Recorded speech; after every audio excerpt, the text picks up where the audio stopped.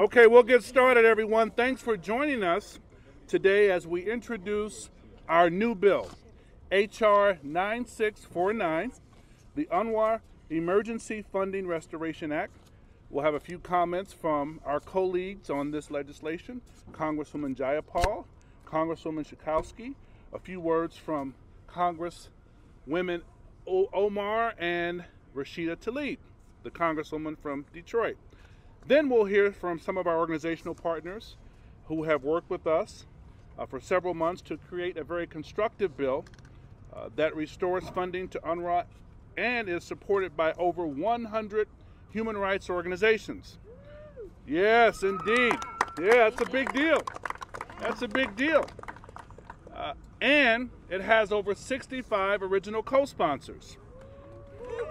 Yes, indeed. Then, as time permits, we'll have a few questions from the press. I'm going to start with some very disturbing numbers. 1 million. 1 million. That's the number of estimated Gazans who will not have enough food this month. 700,000. That's the number of women and girls in Gaza who do not have access to menstrual products or even running water and toilet paper. 100,000. That is the number of Palestinians who have been seriously injured without access to functioning hospitals. 41,000. That's the number of Palestinians killed by Israel since October 7th. And that number doesn't include those poor souls unaccounted for underneath the rubble. Since October 7th, thousands of Palestinian children have had one or both legs amputated without anesthesia, and I want to reiterate, without anesthesia.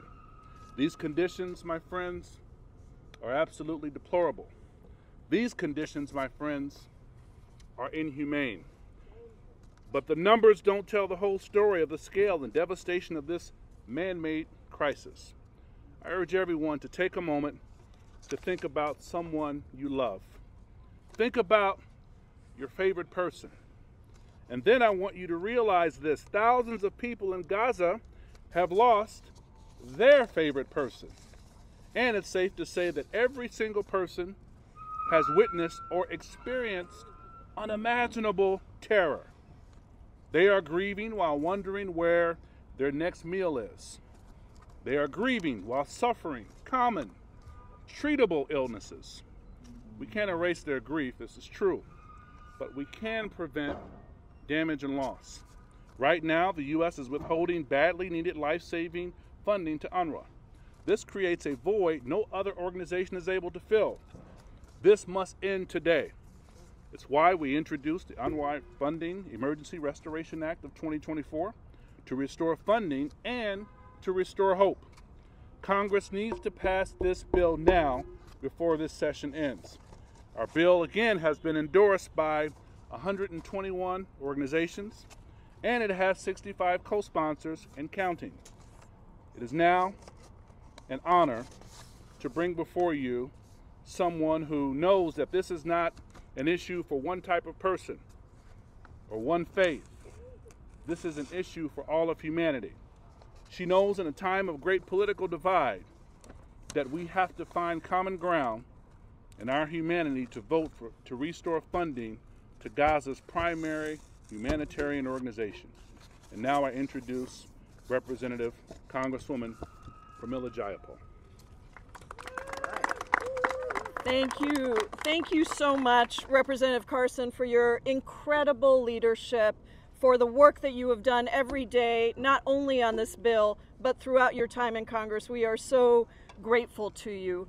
I also want to thank my colleagues who are here, as well as Hassan El-Taib from FCNL and Mara Cronenfeld from UNRWA Youth. We are so grateful for you being with us today as well in this effort to restore funding to the United Nations Relief and Works Agency for Palestinian Refugees, what we call UNRWA. For decades, UNRWA has played an integral role in supporting the welfare of Palestinian refugees to ensure that they can live with dignity. UNRWA is a truly unique organization, and I think it's important that we understand that. It has tremendous on-the-ground understanding of the region and the people, which is why it is so effective at ensuring that humanitarian aid makes it to the people who need it the most, even in the most difficult of conditions. Of course, in Gaza, but also in the West Bank, in East Jerusalem, in Syria, in Jordan, and in Lebanon. Humanitarian aid in the region is already severely restricted. Representative Carson gave you some numbers. I'm going to give you a few more. According to the World Food Program, 96% of the population of Gaza, 96%, is facing food insecurity. 2.15 million people are at crisis levels of hunger. And there is a very high risk of famine, with many NGOs like the World Food Program being severely hindered in how much and how often they can get food in due to constant bombardments. This is the environment in which UNRWA operates. Its work and its knowledge is not replaceable. Just imagine, UNRWA has delivered flour to more than 1.9 million people. It's rehabilitating and maintaining water wells, providing mental health services, health training for nurses to provide those polio vaccines, post-nasal treatments, and much more. And it's not only, as I said, in the Gaza Strip, but also in these other countries where populations have been resettled. More than 41,000 Palestinians have died in the Gaza Strip since the start of this war. More than 100,000, as Andre said, have been injured. And in spite of this devastation, it is UNRWA employees who have continued the work tirelessly to protect innocent civilians and treat not only their physical needs, but also their emotional wounds. This is in great danger. At least 220 UNRWA staff, 220 UNRWA staff have been killed. Their shelters and schools have been bombed, and yet these aid workers have continued to work in the most dire of situations and often at tremendous risk to themselves.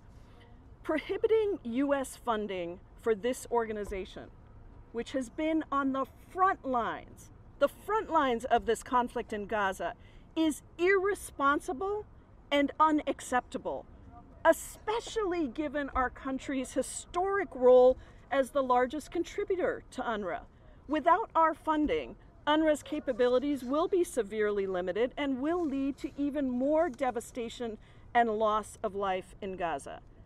And unfortunately, UNRWA has been under constant attack by those who want to put a stop to this life-saving work. The stoppage of funding was an unnecessary and dangerous interruption to continuing to provide the humanitarian assistance that's so necessary. UNRWA has repeatedly been willing to make necessary reforms. It's held its own employees accountable. UNRWA has complied with all the requested independent investigations, and those investigations have actually shown that the agency has a very robust, well-developed approach to neutrality and is extremely effective.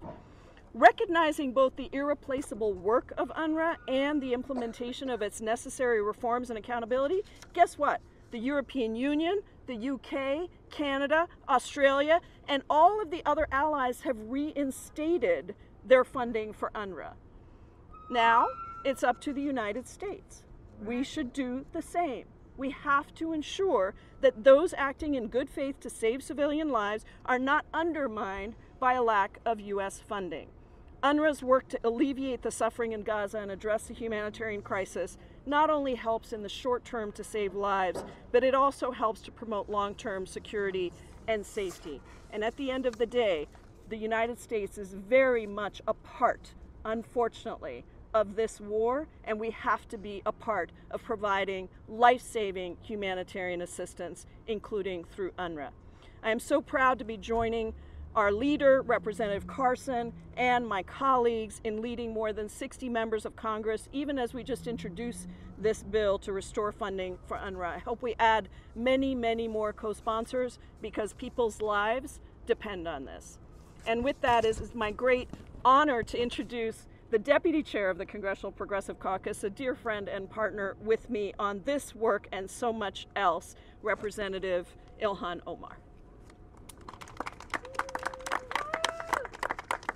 Thank you, Pramila. Thank you to Representative Carson and everyone else who is here with us. It means a great deal that you all are leading to restore funding for UNRWA. As the primary humanitarian organization operating in Gaza, serving nearly 6 million Palestinian refugees, UNRWA provides unparalleled life-saving care. From delivering education, health, and social services, UNRWA has been working to help one of the world's most vulnerable populations. Just a few months ago, Congress voted to cut funding aid to this organization that is quite literally the backbone of the humanitarian response in Gaza. This has been one of the most shameful decisions made since I've arrived in Congress. Because of the lack of moral courage from far too many of our colleagues, we are seeing unprecedented amount of underweight babies and severely malnourished children across Gaza. We are seeing tens of thousands of people flood to the streets desperately looking for food. And we are seeing the reemergence of polio, which was almost eradicated. As a former refugee, this is personal. I would not be here today without the generosity of the people of this country and so many across the world. That is the reason myself and my family have been given a second chance at life. The actions we take here have far-reaching implications for so many people around the world. With this bill, we have the opportunity to restore crucial funding, just like our allies have done, and bring back life-saving care. Thank you. And with that, I introduce just a tremendous champion, a warrior for so many people in this country and across the world, Representative Jan Schakowsky.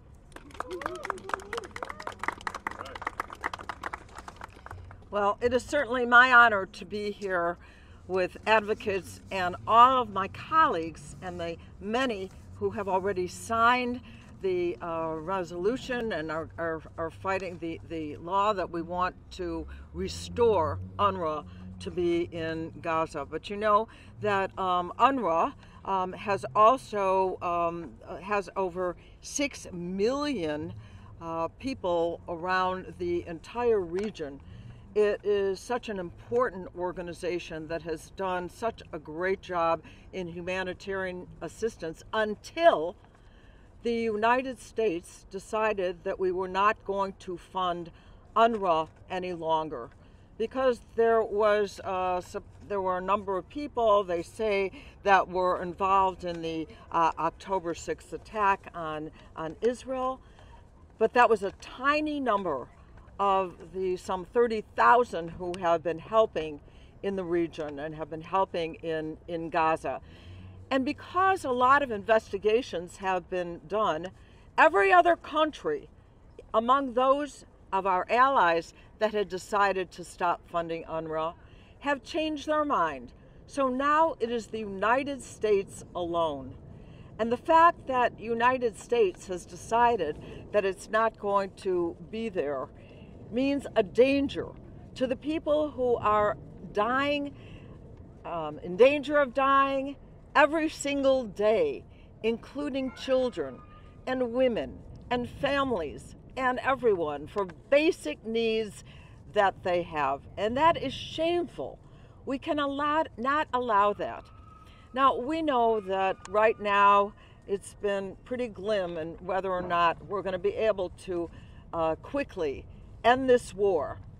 And we are seeing that negotiations are certainly not going forward very quickly to do that. And that makes it even more important right now. We want to encourage negotiations to have a ceasefire and to end the war. But when that is not happening, that means that UNRWA is even more important, because we aren't seeing right now how we're going to end the utter destruction that we are seeing of families there. And so I think it is so important for the United States of America to honor its values. We talk about our values all the time as the United States of America, that we care for people. And we need to now make sure that we put it to work by saying that every hand of volunteers who are willing or paid, who are willing to do the work of protecting lives, that we have to go back to supporting UNRWA. And I am looking forward to pushing that forward and getting more and more advocacy for it and more members of Congress to support it. Thank you.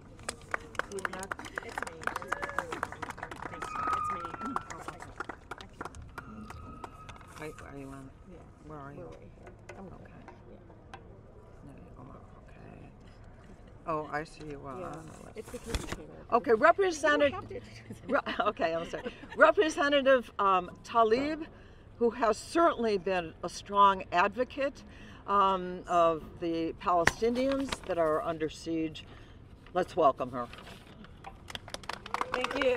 Thank you so much to my good friend Jan, and for the incredible leadership of Congressman Carson and Congresswoman Jayapal. I really sincerely appreciate all of you understanding our shared humanity and fully seeing Palestinians as deserving to live. We already know the numbers, but it's important. I think I feel like I sometimes have to drill it into folks. But you know, I've read statistics after statistics of hunger and disease as it increases throughout Gaza, where 70% of the population are already suffering from catastrophic levels of hunger. I heard Congresswoman Jayapal talk about over 96% number. I know about 50,000 Palestinian children under the age of 4 need urgent treatment of malnutrition. Literally, they are starving to death. The Israeli government, as we know, has deliberately and systematically blocked food, medicine, medical supplies, fuel, tents from entering Gaza for almost a year now. I know that people already have starved to death. They've been forced to eat grass, animal feed, just to survive. I don't know about you all, but you know, I look at different moments where different groups on the ground may be able to provide food, and all you see is children, not adults, children through these fence lines with empty pots and pans. It's horrifying, the images of just desperation on their face. And so we're witnessing, what we're witnessing continues the use of starvation as a weapon of war, which we all know is a war crime. The starvation is a result of the intentional targeting of local food production, as we know, and infrastructure, obstruction of aid convoys that continue not only by the Israeli government, but right-wing settlers trying to stop the delivery of food and medical services and aid that's needed. We know, again, over 1,500 hospital beds in Gaza remain in operation, only 1,500 for a population of more than 2 million people. More than 60% of the homes have been destroyed or damaged, so people are living in tents out in the streets. Just the images of children, Jan, just in the corner, just sleeping from just exhaustion. People don't even know where their family members are. It's awful. We know that UNRWA is the UN organization that is most equipped to provide humanitarian relief. Everyone knows it. Everyone knows it. UNRWA is the only one that can effectively do it. It's the only one organization that has the capabilities to deliver the humanitarian aid and food that is needed. We already know, I know my colleague mentioned a couple organizations, but it needs to be known. European Union, Canada, Australia, Finland, Germany, Japan, Sweden, all have restored funding to UNRWA. All of them, except the United States. Shame. Our government continues to be explicit in the starvation of Palestinian children when we do not act. This bill, again, I proudly support, would restore it, restore the funding for UNRWA. Again, much needed services. And I always tell my colleagues, we must save lives no matter faith or ethnicity. And this is the way to do it, and making sure that we restore funding for UNRWA. Thank you so much. And I want to, again, thank the allies that are in Congress speaking up. The fact that we have this many folks supporting the bill is tremendous. So thank you again for your leadership on that. I'm going to introduce our folks from Friends, the Committee on National Legislation. Hassan Al-Tayyib has been in such a wealth of knowledge and information, has been very much rooted in what is going on in the pain of many of the Palestinians in Gaza. But even before that, he was my guy when I had to help stop the starvation in Yemen, that we continue to, again, fight for that as well. Hassan.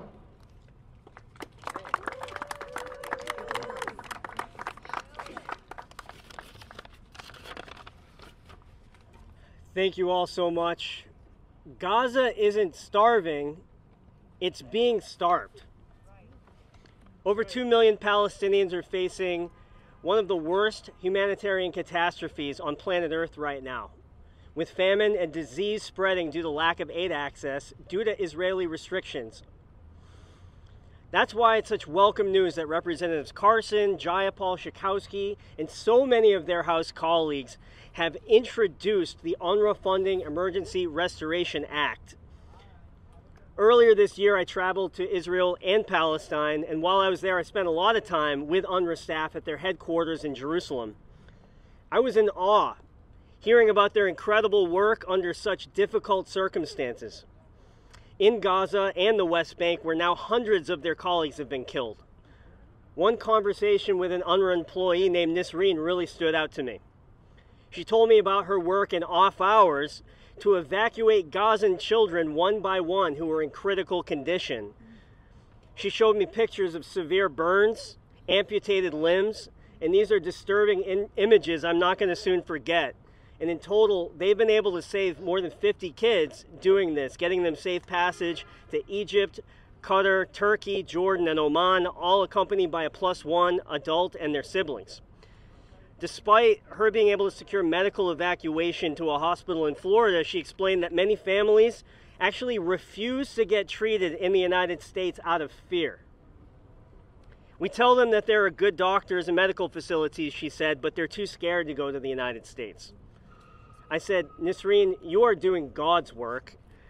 I praised her for her passion and her inspiring words, and she said, I'm doing it to not surrender to the fact that there is no justice. That really upsets me as an American to know that there are children in Palestine that feel this way about us. And without U.S. funding, Nisreen and other UNRWA staff aren't going to be able to serve Palestinians in need. And it's time for the U.S. to restore this funding and use its leverage with Israel to increase aid access. Let's be clear, there is no replacement for UNRWA. It's the backbone of all aid delivery. And continuing to block U.S. funding is cruel and unusual punishment. Moreover, the U.S. stands alone right now. Many of our key allies, including the UK, European Union, Canada, France, Germany, Japan, and Australia, have all restored funding, and it's time for the U.S. to join that group. The impact of cutting U.S. funding also extends beyond Gaza. They provide essential shelter, healthcare, education, and financial assistance to millions of other Palestinian refugees across the region, including the West Bank, Jordan, Syria, and Lebanon. And if UNRWA were to close its doors due to lack of funding, we're going to see even more devastating consequences for regional stability and even U.S. national security. Ultimately, we know that the definitive path to address this crisis is an immediate and permanent ceasefire, the release of hostages, and unrestricted humanitarian access, but these are really just initial steps. We know that UNRWA and protecting their vital work is essential for the long-term future of Gaza and the region. I am so pleased that all of these incredible advocates and members of Congress are doing what needs to be done, introducing this important bill, and I look forward to working them to take a stand for humanity, justice, and peace. Thank you. Thank you. Good afternoon. My name is Mara Cronenfeld, and I'm the Executive Director of UNRWA USA. Thank you. For the past 20 years, our nonprofit has proudly supported the work of UNRWA through advocacy, education, and fundraising efforts here in the U.S. As the U.S. government continues to withhold funding for Palestine refugees, those in Gaza are facing daily bombardment, catastrophic food insecurity, a healthcare system in ruins, and near total population displacement. Sadly, UNRWA USA has become the only way for Americans to support the only UN agency with the operational and technical know-how to ease the plight of mass civilian suffering in Gaza. The good news is that over the past year, the American people have stepped up and answered the challenge, while the US government, our government, has sadly stepped aside. From October to December 2023, UNRWA USA saw our grassroots donor base grow from about 7,000 people to what? To 76,000 people in 3 months. Our supporters, the American people, have generated more than $50 million in funds for UNRWA, providing critical humanitarian assistance to millions of Palestine refugees across the Gaza Strip, first and foremost, but also, as my colleagues have said, in the West Bank, including East Jerusalem, Syria, Lebanon, and Jordan as well. These donors, they come from every state in the country, and they come from incredibly diverse ethnic and religious backgrounds. Don't let anybody tell you otherwise. Their support sends a loud and clear message that the American people believe in the necessity of UNRWA's indispensable work.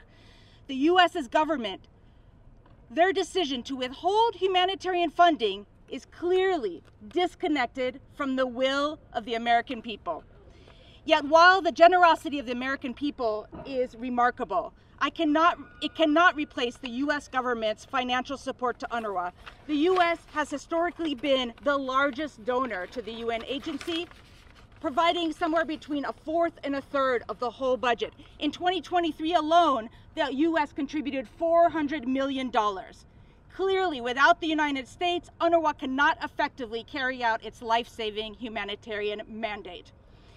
Actually, the U.S. remains, as my colleagues have said, an outlier among 16 nations who've paused funding and resumed funding. The U.S. is the only country to not come back in. And this is amidst the horror that is being wrought on Gaza. It is a moral and a strategic failure that the U.S. turns its back on millions of displaced families in a period of unprecedented need.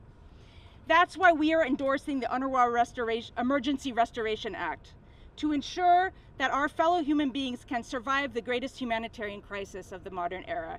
We are so grateful to the offices of the Representatives Jayapal, Carson, and Schakowsky for leading this effort. This partnership is a demonstration of the wide congressional support that exists for UNRWA and the acknowledgement of its irreplaceable role, not just in Gaza, but across the Middle East.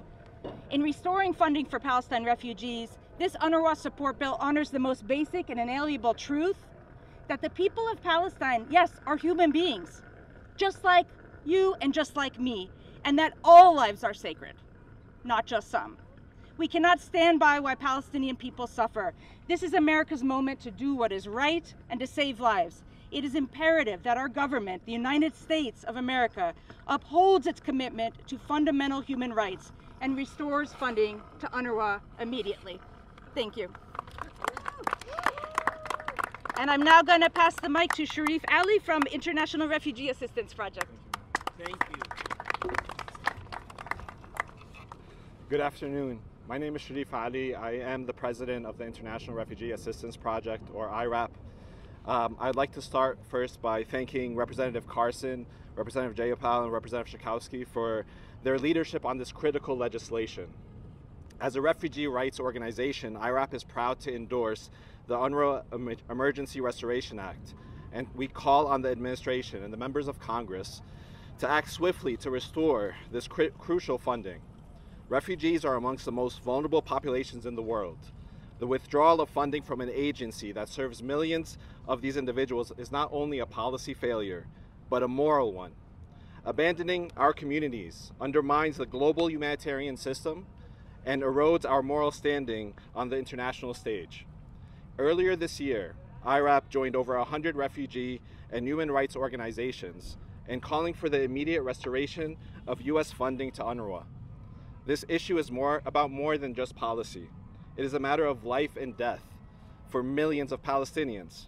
For decades, UNRWA has provided life-saving aid and essential social services to Palestinian refugees in Lebanon, Jordan, Syria, the West Bank, and Gaza.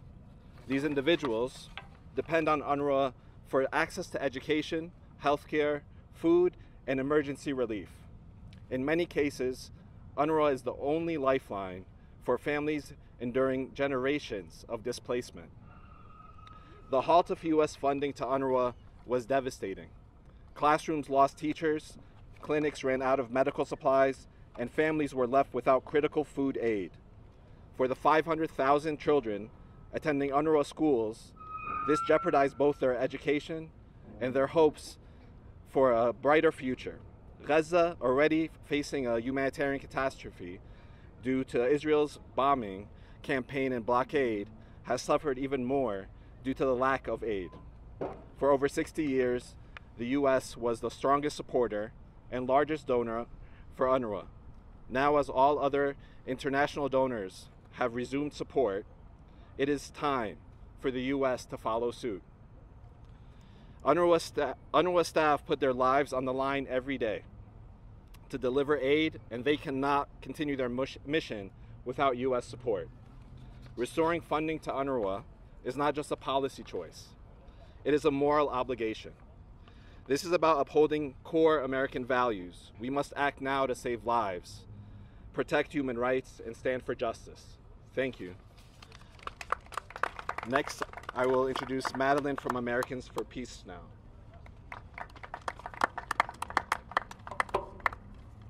Good afternoon. I'm Madeline Cherugino, the Director of Government Relations at Americans for Peace Now, the sister organization of Israel's oldest peace movement, Shalom Ashav, or Peace Now. First, I want to express my deep gratitude to Representatives Carson, Jayapal, and Schakowsky, along with their dedicated staff, for their leadership in introducing the UNRWA Funding Emergency Restoration Act. I also want to thank the original co-sponsors, as well as the partner organizations who have come together to support this vital effort. We are here today because a grave humanitarian crisis continues to unfold in Gaza. UNRWA has been at the forefront of addressing the immediate and urgent needs of over 2 million people. They are the largest provider of food, medical care, and education in Gaza. After almost a year of war, UNRWA's work is a lifeline for families struggling to survive, especially as the blockade intensifies and the risk of starvation and serious illness grows daily. We were very troubled by the reports about the involvement of a small number of UNRWA employees with Hamas, but UNRWA rightfully took these accusations incredibly seriously, and they have been investigated and addressed. It is absolutely vital that no UNRWA employee is involved in such activities, and we thank UNRWA for their efforts to ensure that. But at the start of the war, UNRWA employed nearly 13,000 people in Gaza. We cannot allow the actions of a handful of people to overshadow the critical role UNRWA plays in Gaza's survival. No other organization can replace the work that UNRWA does. The question we must ask ourselves is this: are we willing to let 2 million people continue to face starvation because of the actions of a few? Can we, in good conscience, leave families, children, and the elderly without access to basic necessities? UNRWA's services are essential both in Gaza as well as in their other fields of operation in the West Bank, East Jerusalem, Syria, Jordan, and Lebanon.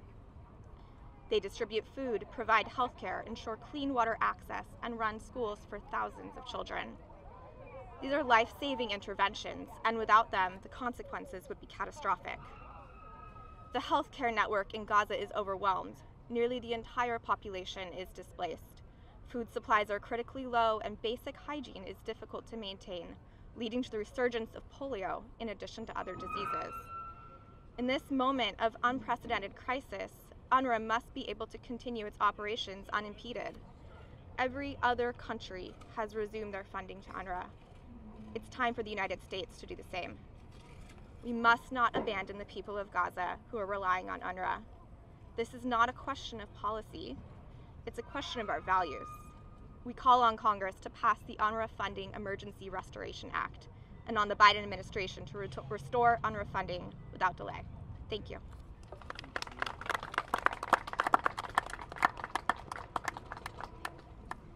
Eyal, thank you much. That concludes our press conference. Help us build the momentum for UNRWA funding. Thank you. Peace. Thank you, everybody. Thank you to all the speakers, and thank you to the organizations who have been so helpful. Shout out to Code Pink